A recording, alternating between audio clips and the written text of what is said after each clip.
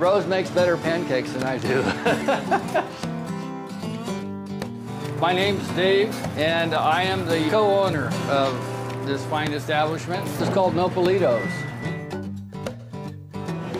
It's like you're inviting someone into your home. We wanted it to be that way. It's like a community, a neighborhood. You feel the love, you taste it in the food. You just feel like you're family here.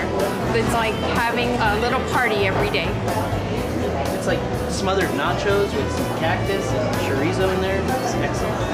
Pancakes are so big. They are absolutely the best pancakes in Sacramento. Very delicious. Very, very delicious. We opened this place 28 years ago. Yeah. I come here every Thursday and I meet one of my best friends. I've been doing that for 6 years. I love Rose.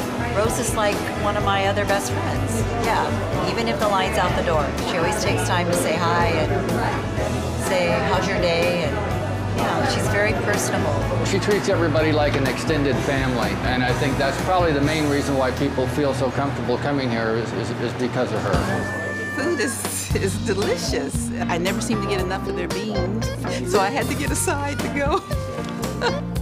It's a very popular style of cooking. What really is great about this place is when I do go out into the dining room on occasion and I see all of the folks having a great time, that makes me happy. It's perfect.